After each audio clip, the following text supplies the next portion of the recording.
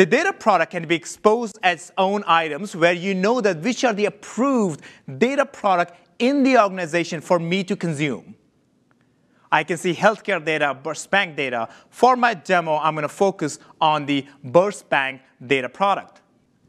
Getting details of Burst Bank data product, I can see there is some description, which schema it belongs to, and the contacts are Tom, Nats, and Vishal, who I can reach out to get more information about that data product.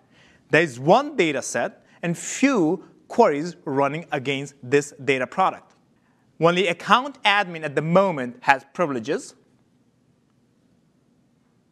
For the data set in that data product, again, only account admin has privileges.